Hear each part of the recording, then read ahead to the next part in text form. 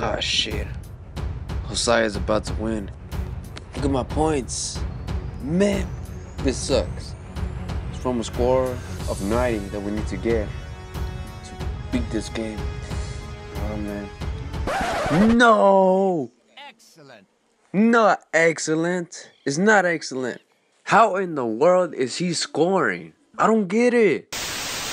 What's up, you guys? How you guys doing today? Hope y'all are doing really great.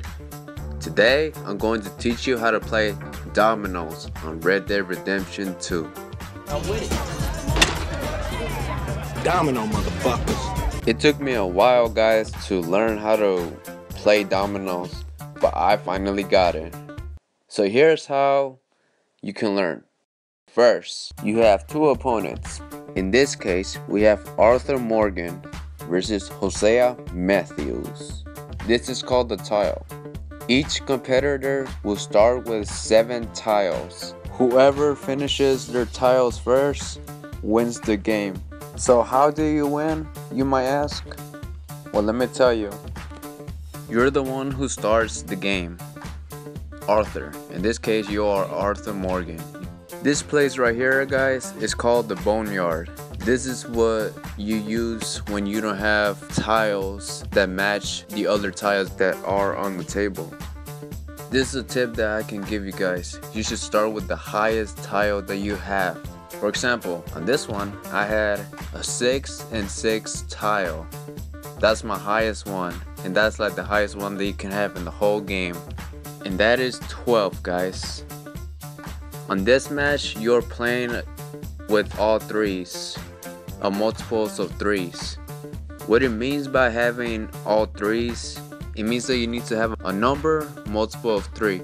For example, 3 times 1 is 3, 3 times 2 is 6, 3 times 3, 9, and on and on. And you keep on going just like that, guys. It has to be a number that is a multiple of 3, so you can score points easily. Score that amount and you'll earn those points. Okay, I started the match with the first tile. You see right here that Hosea, he's getting more tiles from the boneyard because he doesn't have a tile that matches with the number 6. Hosea finally got a tile that he needed so he can match the tile that I put out.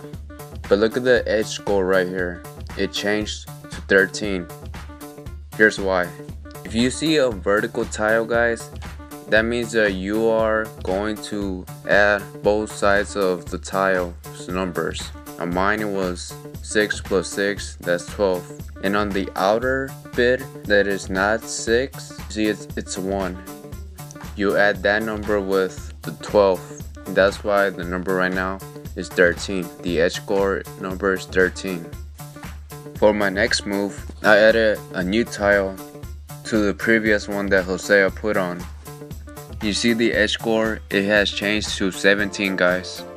Remember, you always add the vertical tiles, and that gives you 12 plus the 5 because it's the outer bit number for this tile that I just put out. So you add those numbers and it should give you 17, guys. That's why the number has changed to 17 right now. Okay, now I added a new tile on the different side of the table, guys. It's not on the right side anymore, it's on the left side. So you see right here, guys, that I matched a tile that has the 6 on it. On this one, the edge score has changed to a 3. Here's why. You see the 3 is on the outer bit, like it's not connected to another domino. And on the other side, guys, the outer bit you see is 0, like there's no dots on the tile. So that is why 3 plus 0 equals 3, and the edge score right now is 3. And that's basically it, guys. You're just adding the outer bits for the tiles, and that's how you keep on scoring points. If y'all were paying attention, I scored 3 points on this turn that I just did. See, it's not that hard, guys. I know it's really difficult at times, like, to understand it, but now you get it, right? If you still don't get it, just rewind this video, guys. You are going to understand it, alright? If you enjoyed this video, make sure to give it a big thumbs up and also subscribe to the channel, guys. Make sure to go follow me on my social medias. And if you still have questions, guys, leave them on the comments below.